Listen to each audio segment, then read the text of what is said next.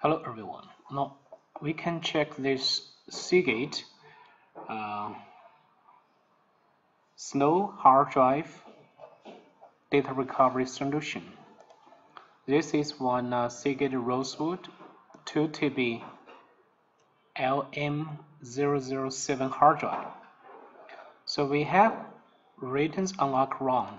So we send this unlock key to unlock this drive successfully. Now we can see that we can access to the firmware area now. We enter the program and we can read this hard drive ID details without any issue. Now we can see the model list is available. So we can try to back up the SOS files. Let's see what will happen when we try to read this SOS file from this pension drive, and then we can find out the firmware issue. Now the program is getting the firmware module table so that all the firmware modules will be list. This is module list, and now we are reading the SOS files. It's another format of the firmware modules. Now we can see this is the SOS table. We try to select the most important SOS files to backup, and we can try to backup these four, and let's check the progress. Right now I can hear some simple and some slight clicks from the pension drive.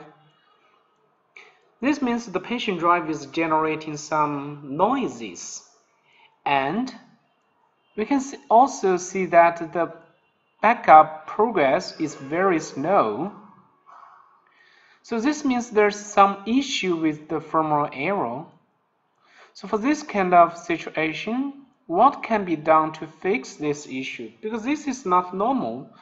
We are trying to back up the SOS files by ATM mode. ATM mode is very fast to back up the SOS files, but now it's very slow. So we can try to stop to back up. And next, we can try to check the COM terminal, and we can find out there are many idle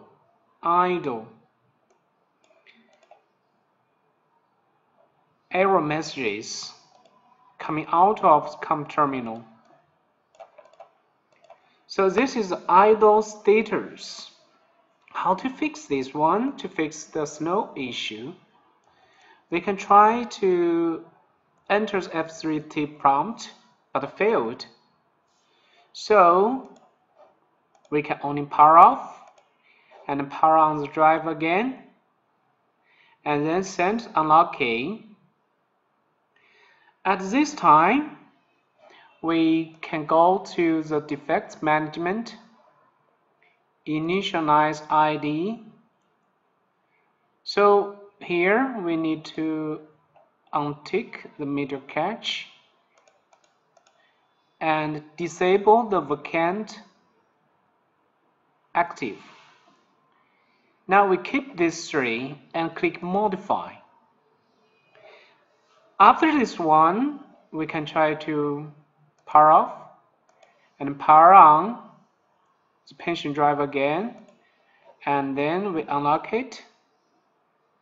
At this time, we can try to re-enter the program. After we re-enter the program, we can try to back up the SOS files again and see if the issue has been fixed or not. Now we click this read SOS files, and also by ATM mode.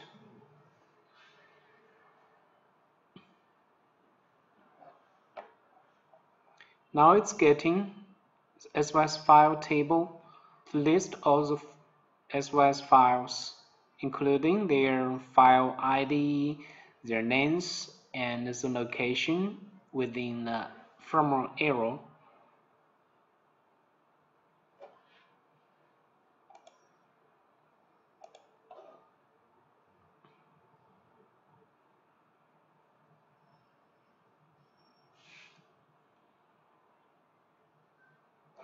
Okay, so this is a file table. Now it's the same progress. We can select the important SYS files, and then we can click backup. Now we can see that the backup is very fast. That means the firmware issue has been fixed. So this video case has shown to us when the firmware backup is very slow and when the pension drive is generating some unusual snide clicks. This kind of situation is not physical head issue. It is just the firmware SYS issue, and we just go to the defects management and use this menu, initialize ID, to fix the problem. Now we keep these three, and then we can fix the slow backup.